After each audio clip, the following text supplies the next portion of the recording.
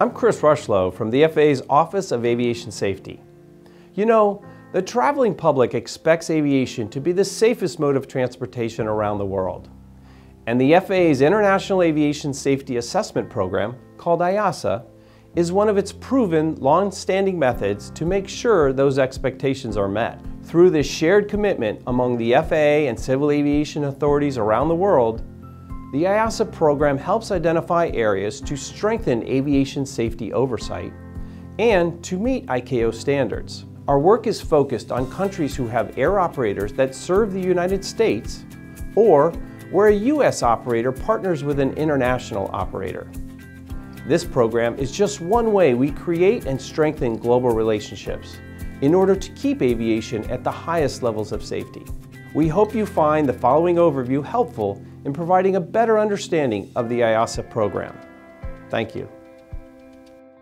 To understand the International Aviation Safety Assessment Program, or IASA, we have to turn back the clock, first to 1944, Chicago, where the Convention on International Civil Aviation established the ICAO, the International Civil Aviation Organization, a specialized agency of the United Nations in charge of coordinating international travel.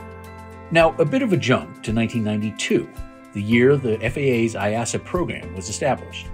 At that time, greater focus was placed on foreign air carrier safety oversight, and as code shares and alliances were formed with U.S. air carriers. As these relationships were formed, the FAA wanted to ensure aviation safety kept pace and remained strong. The IASA program was formally established in the Federal Register August 24, 1992. With the purpose of ensuring that all foreign air carriers operating to or from the U.S. or code sharing with a U.S. carrier are properly certificated and subject to safety oversight provided by a competent civil aviation authority in accordance with ICAO standards. It is with that clear purpose the U.S. works with countries whose air carriers seek to or operate in the U.S. Throughout the IASA process, we recognize our shared commitment to strengthen aviation safety oversight, to comply with ICAO standards, and of course, meet the safety expectations of the flying public.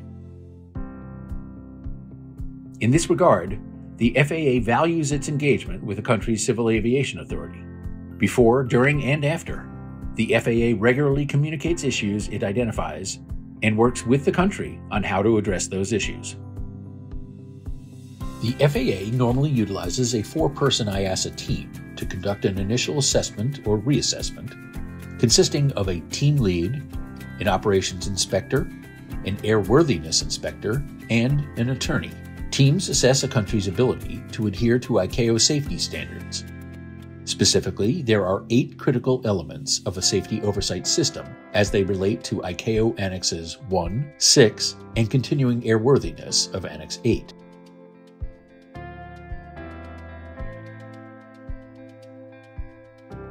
Personnel licensing, operation of aircraft, and continuing airworthiness of aircraft. The IASA teams check anything from availability of training centers to ensure qualified and trained personnel, access to technical guidance and resources, and how a country resolves safety concerns. In total, there are over 30 questions and checks that correspond to an ICAO standard and recommended practices. This ICAO checklist is available to the public on the FAA's website. The IASA teams assess each country as to how they fit into one of 2 categories. Category 1, do they comply with ICAO standards for oversight? Or Category 2, the country does not comply with ICAO standards for oversight. A country's assessed category is then made public. However, if a country already has a Category 1 with established service to the U.S. and it is reassessed as a Category 2, then some mitigations are put in place. First, their level of service to the U.S. would be frozen. Second, code sharing with another U.S. airline would only be permitted one way. No U.S. carrier codes will be allowed on foreign carriers. Through the implementation of the IASA program, the FAA has seen tangible improvements in the level of international aviation safety oversight. Overall, the IASA program contributes to a larger global aviation safety system through engagements, education, and accountability. When the IASA program first began, the FAA determined that over 66% of assessed countries with operators seeking U.S. service did not meet ICAO standards. Now, 90% of countries with an IASA rating are Category 1. That improvement is something the global aviation community can be proud of. Suffice it to say, as the IASA program continues, the FAA's goal is to bring the percentage of countries with a Category 1 rating even higher, allowing for greater levels of safety.